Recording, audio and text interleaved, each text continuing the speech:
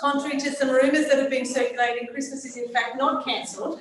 And it's true to say that Christmas cannot be cancelled. Isn't that exciting? I know our plans could be cancelled, reshaped, and look really different to what we might have been hoping, especially last year, but probably even from a couple of weeks ago. And you might be at home now instead of here in the building, but this time together now is for us to focus on the essence of Christmas and why it is we do it at all. Okay, so let's get rid of the idea that it's all cancelled. Let's put our disappointments to the side and just think about why we're here. We do have to do a few things just to keep us all safe. I can see a lot of people wearing masks. You don't have to wear a mask, but if you want to, we've got some available. You should have signed in with the QR code. If you haven't done that or you haven't got a smartphone, which you can do that, but I'm just going to take your name. So please make sure we've got that on record. Remember social distancing. I mean, the crosses on the floor sort of speak for themselves. They're supposed to be our reminder, but yeah, 1.5 metres they say. And it's sad that we can't sing today. I know there are people who really hate Christmas music. I'm one of the people who really love Christmas music. So I don't know, you might be not disappointed, but you might be disappointed. But their health order is in place, so we're not going to do it. However, we're going to listen to some carols today on the video. Very welcome to any kids who are with us today. We love you and we want you to have a happy time. We've got colouring up the back, we've got toys. Parents, feel free to do what you need to do with your kids. And there's some opportunities for Christmas shopping. I know the main things are shut today. Really important shopping can happen at the back. We've got a compassion table. And if you want to think about generosity, how you can support people by giving them some gifts, please go ahead and do that. I think Belinda's going to man that table. Yeah, Belinda's right at the back.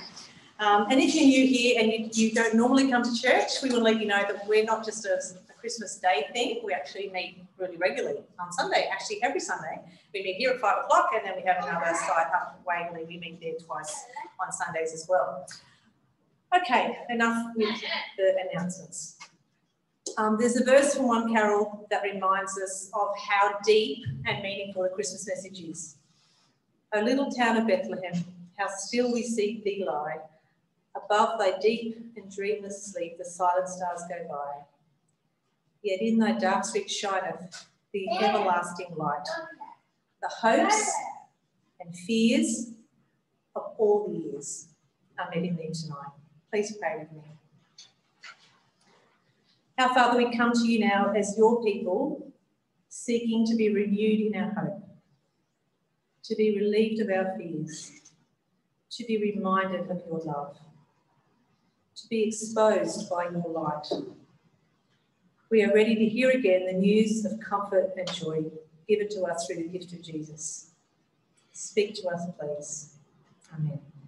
Rachel's going to come and read from Isaiah for us now.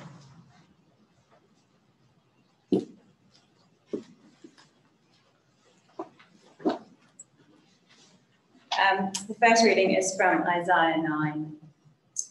Nevertheless, the time of darkness and despair will not go on forever. The land of Zebulun and Naphtali will be humbled, but there will be a time in the future where Galilee of the Gentiles, which lies along the road that runs between the Jordan and the sea, will be filled with glory. The people who walk in darkness will see a great light. For those who live in a land of deep darkness, a light will shine. For a child is born to us, a son is given to us. The government will rest on his shoulders. He will be called Wonderful Counselor, Mighty God, Everlasting Father, Prince of Peace. His government and its peace will never end. He will rule with fairness and justice from the throne of his ancestor David for all eternity. The passionate commitment of the Lord of Heaven's armies will make this happen.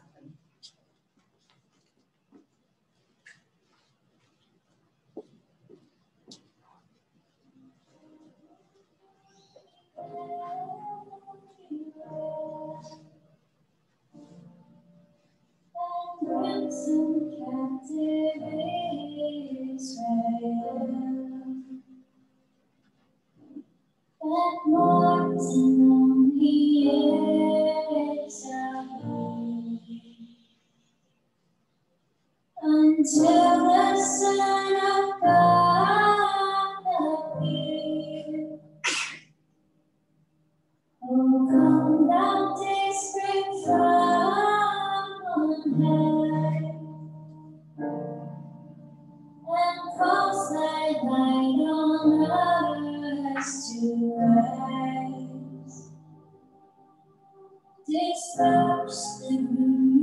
mountain line,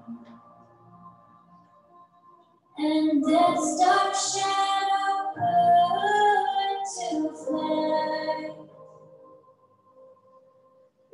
Rejoice, rejoice, Emmanuel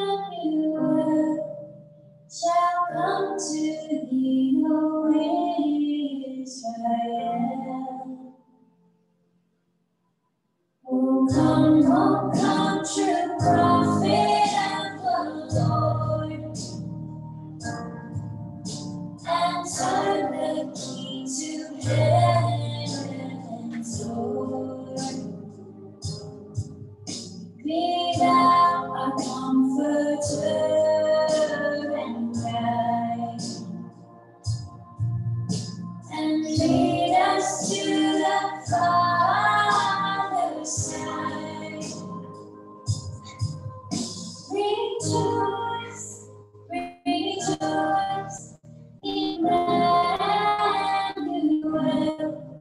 shall by his word our darkness dispel.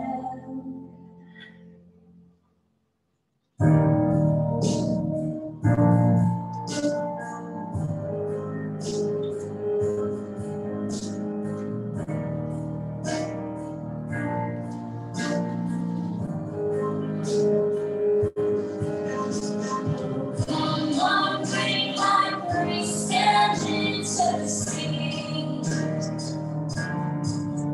That sacrifice our Bondi bring.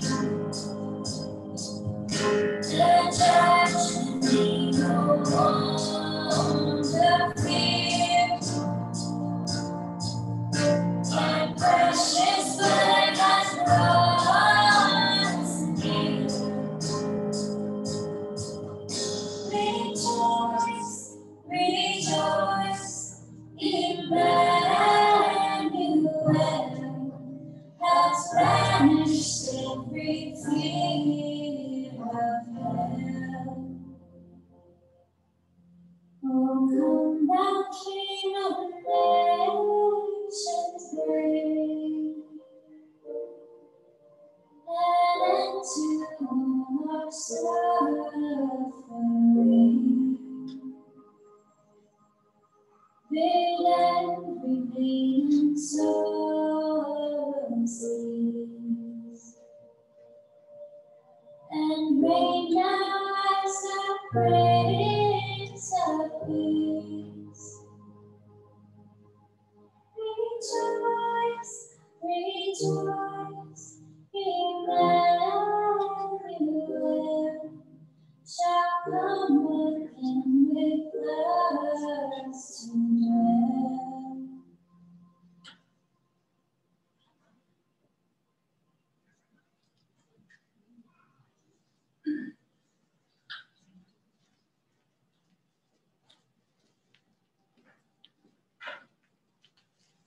Hi everyone, I'm Avery. I am going to be reading the first lines of the Good News of John. He is talking about something called the Word, by which he means the meaning of life. This is John chapter 1, verses 1 to 5. In the beginning was the Word, and the Word was with God, and the Word was God. He was with God in the beginning. Through him, all things were made. Without him, nothing was made that has been made. In him was life, and that life was the light of all mankind. The light shines in the darkness, and the darkness has not overcome it. Let us pray.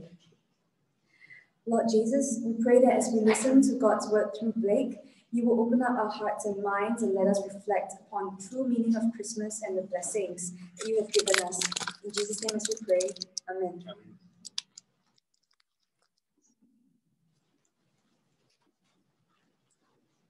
Morning and Merry Christmas. It's good to be together, even on a bit of a strange Christmas. Good morning also to our Zoom friends. There's 5 or 6 people on Zoom, so hello to you. I'm glad you can kind of be with us. Can we say that? I think they're with us. They're with us, aren't they? It's good that you're with us. Say it like that. Well, on the news just this Sunday gone, 5 days before Christmas, Richard Wilkins, or Dicko as you may know him, read us the news about the outbreak on the northern beaches. And he said, this is probably going to mean borders will close. He was right. And then he looked down the camera and he said, well, I guess only 370 days until Christmas now. It was a masterful line, isn't it? Only 370 days till Christmas. He's captured what a lot of us feel. Is he right? Is Christmas cancelled? Cathy already said it's not, and Cathy's almost always right. So, I mean it. So just take note of that. I like that about her a lot. No, it's not. Although I think a lot of us will have a pretty average year, won't we? Sorry, what I mean is we'll probably had an average year, average Christmas. I think we're going to have probably an average Christmas compared to normal for the most part. I myself and my family for the first time in my whole life, won't gather at my grand's house in Cogra, starting with cheesels on the fingers and pineapple soft drink before the presents come out. It's not going to happen. They just decided not to go ahead with that. That feels a bit average to me. I have a friend here in Bondi who sees his family from Brisbane a few times a year normally, and he hasn't got to see them this year, and he won't get to see them at Christmas even though he had tickets. That's pretty average, isn't it? So should we call it with Dicko? Christmas is a non-event. Well, surely that's not enough to cancel Christmas. However, some people won't just have an average Christmas, and perhaps you won't just have an average Christmas. Some of us will have a properly dismal Christmas. London is locked down properly. Many in Sydney are in COVID isolation, waiting tests or just having to do the 14 days. Many thousands in nursing homes just around Sydney, even just at least, will sit alone today, perhaps like yesterday. For many, this Christmas will be dismal, not just average. So what about that? Is that enough to say that Christmas is a misfire and 370 days, or now 365? Well, I want to say no, and it's not because I think that things aren't bad enough to cancel Christmas. I want to say no, Christmas isn't cancelled because Christmas has always been in the context of darkness and gloom, always. I want to say that the difference this year at Christmas is not a qualitative one, as though suddenly we're, darkness and gloom and things are shut, but in quantity. It's just that a few more of us notice the darkness and gloom that is at Christmas. Last year, we were in this room together, more of us actually. Last year, we were in this room together. And it was a non-COVID year, things felt different, but I can tell you that my friend in Bondi, his wife had died just a few days earlier, leaving him and his 3-year-old son alone. Christmas was already crappy for him before COVID. I read stats this week that in Britain, British stats, 250,000 elderly people are alone on Christmas in Britain. 80,000 people in Britain are homeless on Christmas. That's non-COVID. I'm saying every Christmas has its share of human gloom. The difference is that we together are starting to notice, if we hadn't already, and you might have already noticed human gloom, but the difference is that it's very hard to pretend that you're in control anymore. I'm saying that COVID has not only taken things from us, but perhaps it's given us a few things. You wouldn't have known what that was on my arm last year if I'd worn it. But I'm saying it's given us more than masks. I think it's given us clarity about human existence, about the reality of the brokenness of our world. You could have just missed it before this year, but now we're all very aware. And I'm not trying to say that, in Sydney it's so difficult. There are parts of the world where it's a lot worse, but I think we can notice it this year. We can feel the difference, can't we, at the very least, if not own it as our own. Okay, and so what I'm saying is Christmas is not cancelled because things aren't bad enough. I'm saying Christmas is not cancelled because Christmas has always been and had a context of darkness and gloom and pain and isolation and even death for some people. Those things don't stop for Christmas normally. And I want to show you, actually, not only is it kind of just a part of the context of Christmas, but Christmas is birthed out of the darkness of human experience. Kind of comes with Christmas. Let me show you two things from the Bible. The first, both are from our Christmas reading in John chapter 1, verse 5. And the first half says this: the light has shone into the darkness. That's the first half.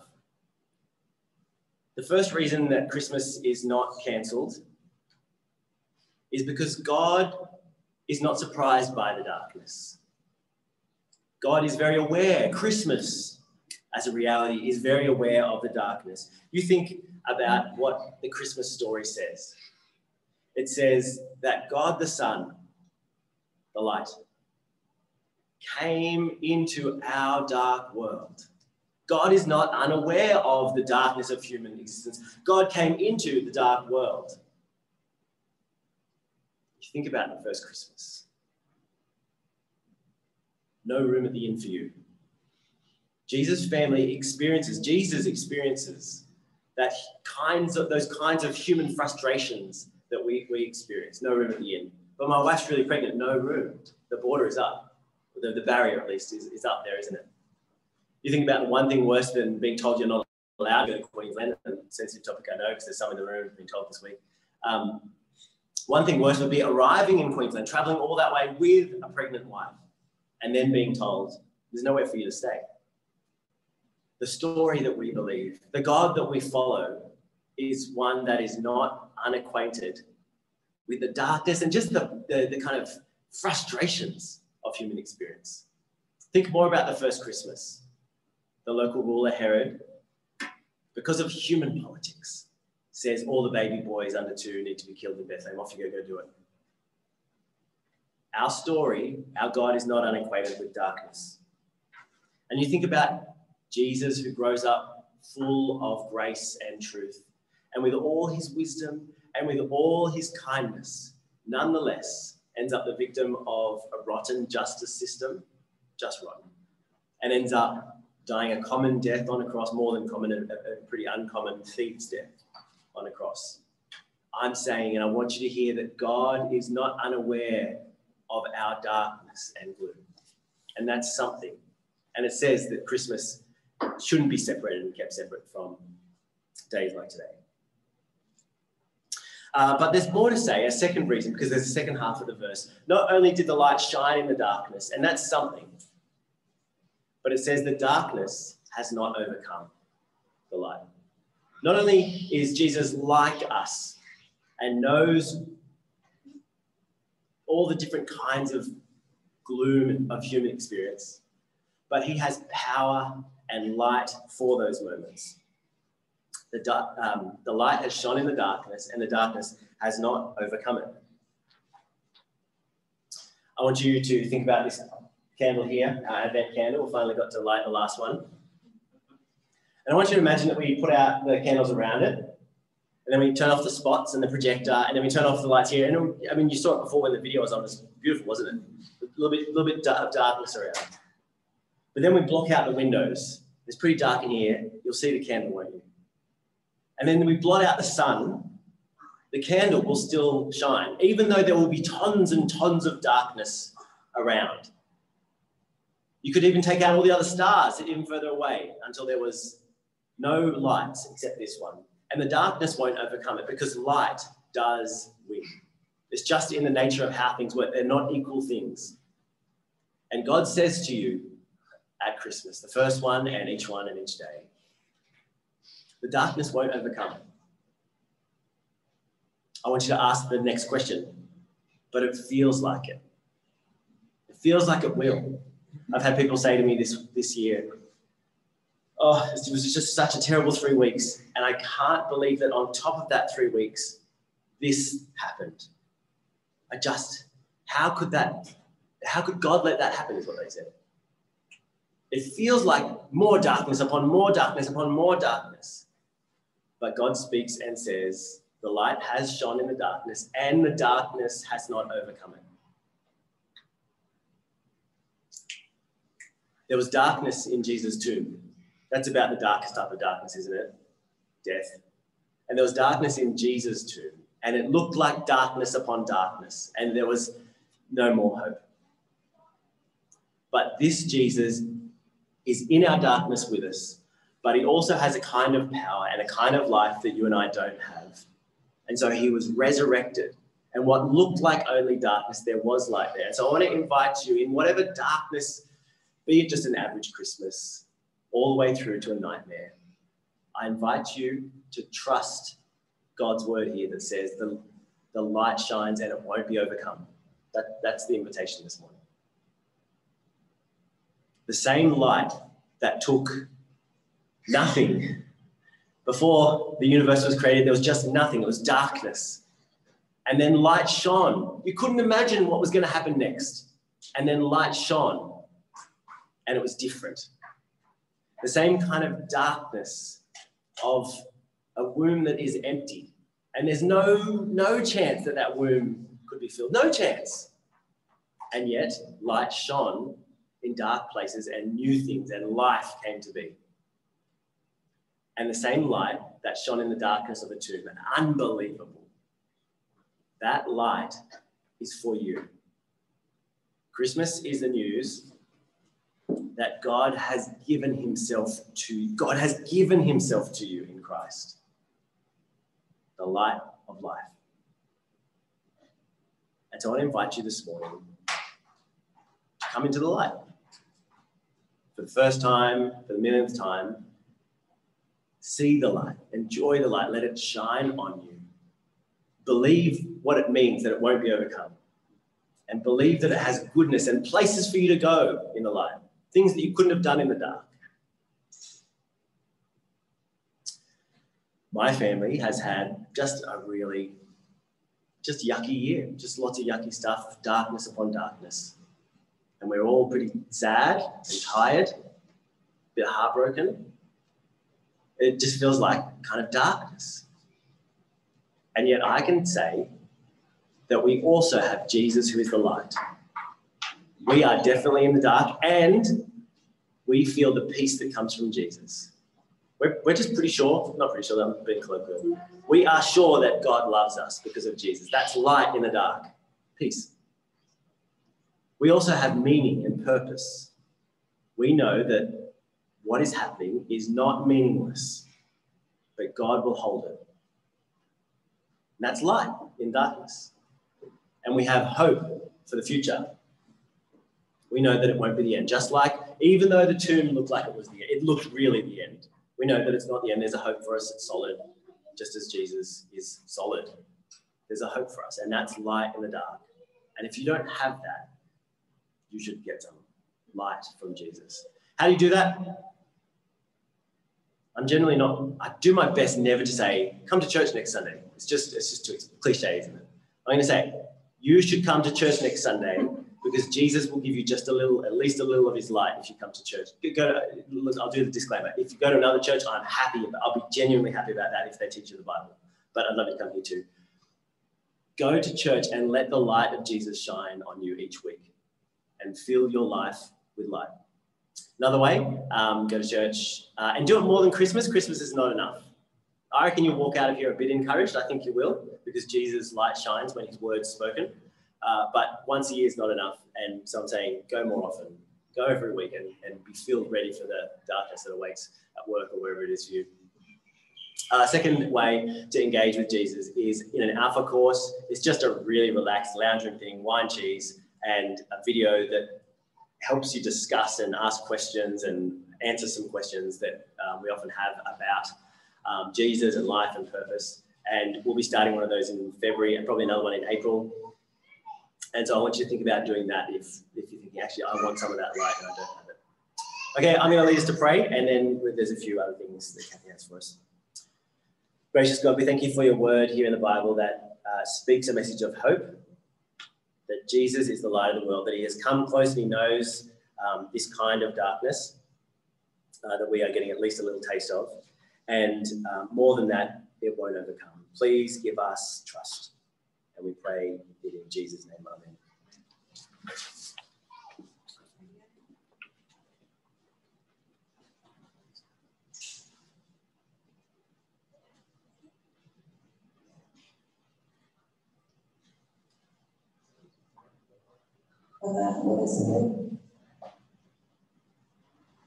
know it's not my fault. It's no one's fault. Someone's born with a disability.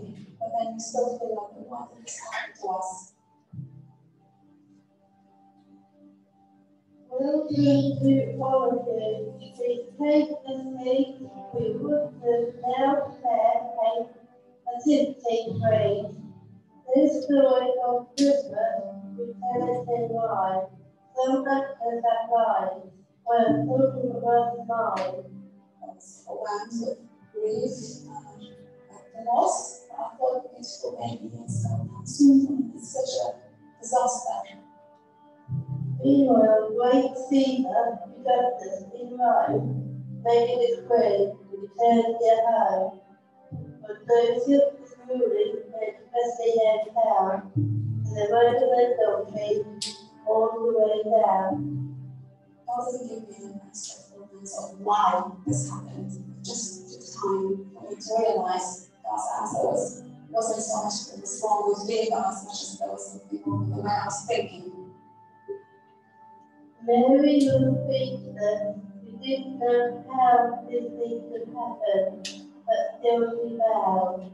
I think of Mary, of all she goes through. It's not her plans to stand, she just goes with it. She's humble, she's calm, she's reassured by the fact that everything's going to be okay. For me, had found with me, his learning servant.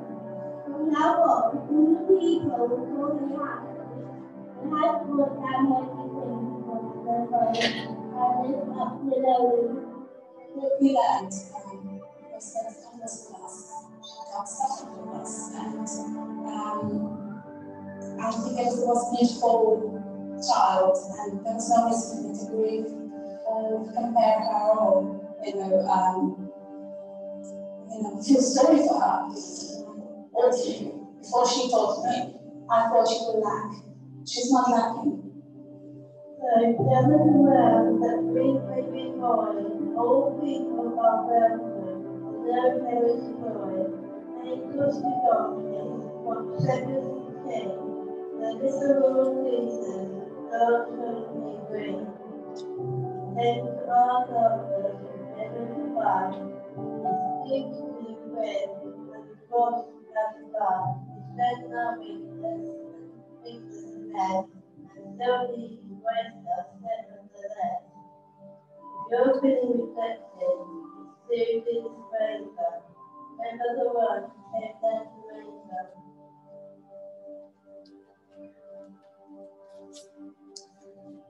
Let's pray together. And come, let us adore you, Christ the Lord. Father, you've shone your eternal light on a world that didn't and doesn't often still really want you. But today we say thank you for pouring out your love and grace anyway.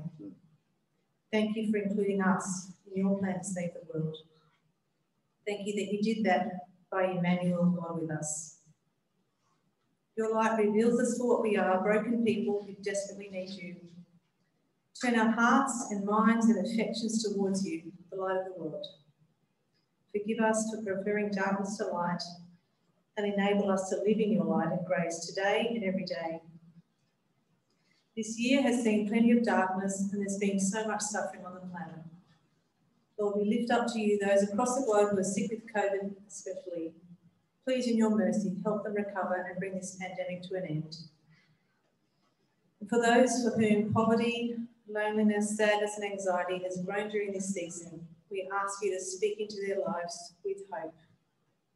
Give them a glimpse of the light you bring and enable them to walk in faith towards you despite their pain. Please help organisations such as Compassion and other organisations around the world to be bearers of hope through giving and help us participate in this bringing of light and hope by our own generosity. Make us generous with our money, with our time and with our words. Jesus, you're coming to us to bring peace, and yet in so many ways we can't see this yet. We pray that you will come quickly, and as we wait for you, please fill us with hope and joy in believing. In the name of Jesus. Amen. My favourite carol, we managed to squeeze into this, so I'm very happy about that. It's Our Holy Night, and we're going to watch a version of that just now. And that line, the weary world rejoices, I think a lot of churches have been using this as a bit of a theme for their church this year. And I think it's a really a great line, a thrill of hope, the weary world rejoices. Let's watch our holy line. The stars are brightly shining. It is the night of our dear Savior's birth. Long live the world and sing never pining till He appears and the soul felt His word. A stranger we walk in choices for yonder grace and new glorious Lord.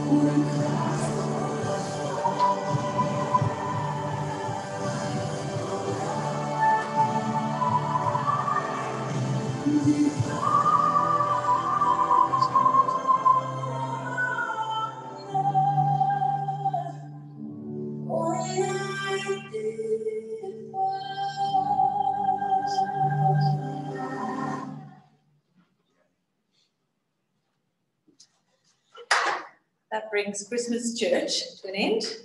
And I hope that whatever you've got planned for the rest of the day reminds you of the grace that you've been shown in Jesus. The gifts you open, the food you consume, the food coma you are likely to experience by about maybe 3 p.m. The people around you, take a moment to look at them as gifts of grace from Jesus. May the Lord bless you and keep you and make his face to shine upon you and give you his peace. Thanks for coming.